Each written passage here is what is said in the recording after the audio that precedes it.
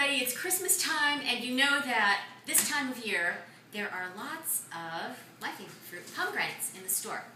And you don't have, I've seen lots and lots of videos on YouTube on how to de-seed a pomegranate, and they're really long and they're very complicated, and you don't have to go to all that trouble. It's actually very, very simple, and you just need very few tools. You need a good cutting board, you need a very sharp knife, you need a spoon that's nice and heavy, and a deep bowl. Okay, so I'm going to take the pomegranate, and we're actually going to time it because you're going to be surprised at how accurate this is.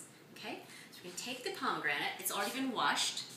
I'm going to get a close-up on this. And just cut it in half. Okay, I'm going to time it for you. There goes the timer.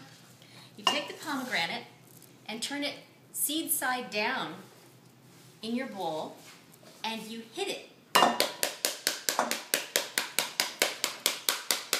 friend taught me how to do this, and I've had so many friends say, "Gee, why don't you put a video on YouTube showing people how to de-seed a pomegranate? It's so easy. I love it when you do it." See, it's coming apart very easily. So I thought I'd share it with you. Whoops, one flew out. Almost there.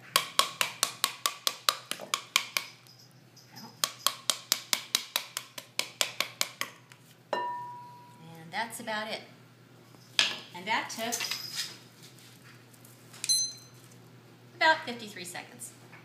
Okay, so there you have your pomegranate seeds, and you just take the little strays that flew off when you were hitting it, take it to the side, and you can pretty much just serve that in a small dish right away.